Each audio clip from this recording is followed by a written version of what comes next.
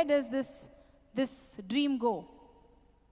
You know, I always give this example, that you all are into this business and everyone has this dream of buying their dream car or buying their dream house. In everyone's dream list, these two dreams are always there. Yes or no? A dream house and a dream car. And the best car, right? Maybe eventually a Ferrari. Yes? So you all have this dream. But you know what? You already have a Ferrari. Do you realize this? Do you realize you already have a Ferrari? Yeah? But it is parked in the garage. Now, what is this Ferrari? QNet is this Ferrari.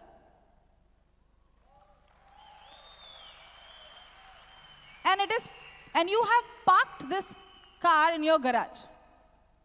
And you're not moving it out. Right? Why? Because you're scared. What if I bang my car somewhere? What will people say? You know what? When you take out your Ferrari, even if you take out your Ferrari and you drive it at the speed of 20, people will laugh, isn't it? If you drive a Ferrari at the speed of 20, people will laugh, isn't it? Ferrari is to be driven at the speed of 360.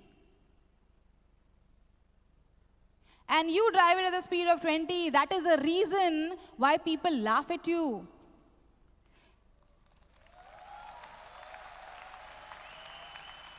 People don't laugh because you are into network marketing or you're into QNet. People laugh because you talk about $1 million project, you talk about being a millionaire, and they don't see any action.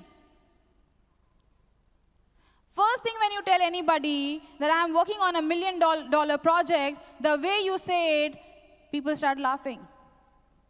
Because they don't see that excitement, they don't see that conviction that you will be able to make it.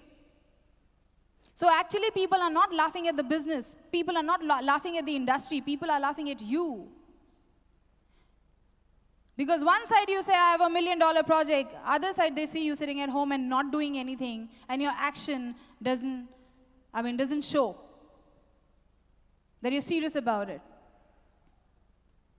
So if you have to drive a Ferrari, and if you want to have a real experience of a Ferrari, what you need to do?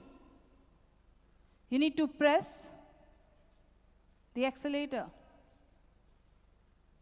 And you have to press it till it hits 360. And then also, you do not pull your leg. You keep it at that speed. Yes or no? You keep it at that speed. This is the vehicle which can actually take you where you want to reach. Because it is not the vehicle which decides.